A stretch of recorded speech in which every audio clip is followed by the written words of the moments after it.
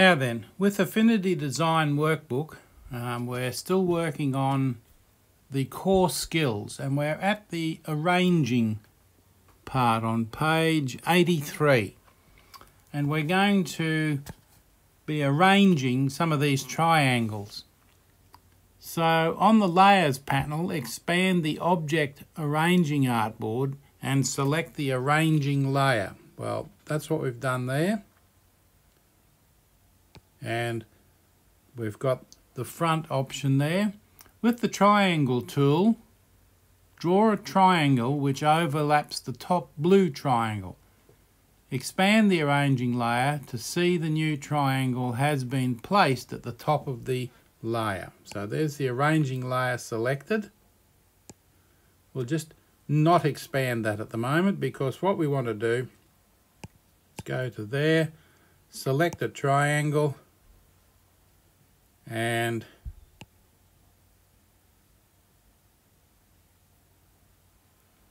let's move that across. It may well be a slightly different size, but you can see there's the arranging layer and there's the triangle. We've added the triangle to the arranging layer. Now in the Layers panel, we're moving it because we're rearranging here.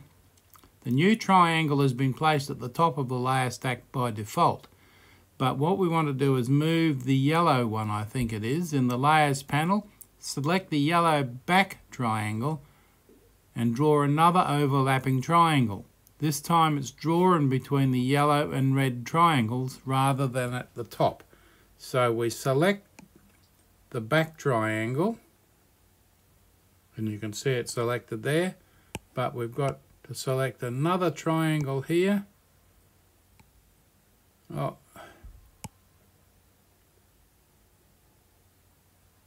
And by drawing that there,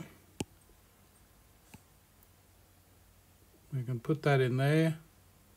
It's more or less centered, and you can see over here it's gone between that one, and that one. So it's put it in the right position because we had that one there selected. Let's see if we can do that again. I'll put that up there. Let's select the green triangle.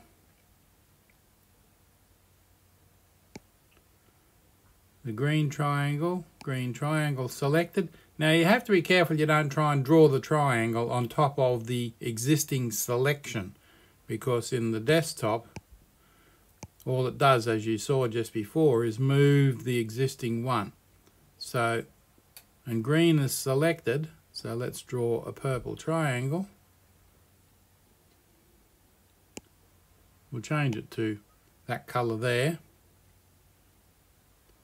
Select the Move tool.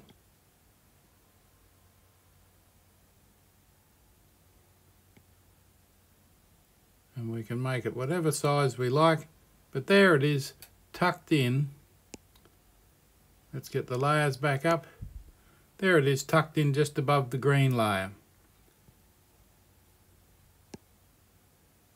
And you can see it affects the colours of the layers above it too, because the layer above that pink is a palish blue, but it's being, you can see through that.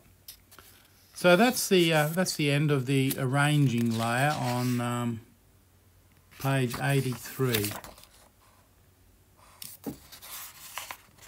Arranging, no, it's not quite the end. Let's move over the page. You can hear the page is turning here because we're changing the object order.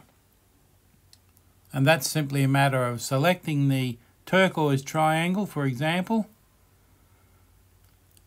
Click, and in the toolbar, you click back one, forward one, move to back or move to front. Put it behind the green one. Put it in front of the green one. Put it between the green and over the top of the one and the one above it. And of course it's hidden completely in the background there. And it's back on top there.